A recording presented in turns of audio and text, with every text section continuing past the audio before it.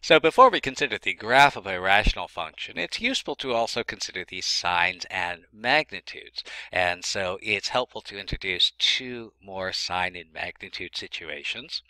First of all, a number close to 0 is a small number, so there's our magnitude. And so a number divided by a small number, well, if I'm dividing by a small number, what I end up with is a large number.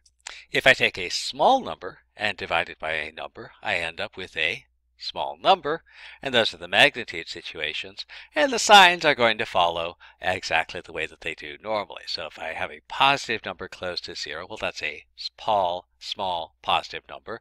If I have a number divided by a small number, that's going to be positive or negative depending on the signs of the numbers involved. So, for example, let's determine the sign and magnitude of the expression 3 over x plus 5 if x is slightly less than negative 5 and if x is slightly more than negative 5. So it's helpful to draw a number line in this situation.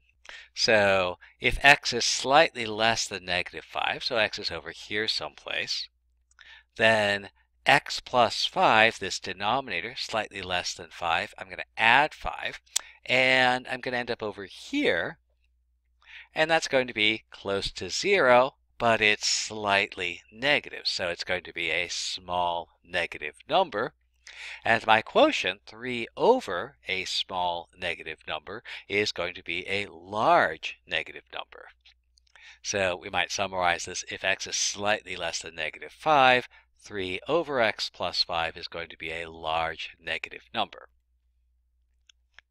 If x is a little bit more than negative 5, so I'm a little bit to the right of negative 5, then I add 5, then x plus 5 is going to be a small positive number. It'll be close to 0, but it'll be positive. So that's a small positive number. So when I divide 3 divided by x plus 5, that's 3 divided by a small positive number. That's going to give me a large positive number.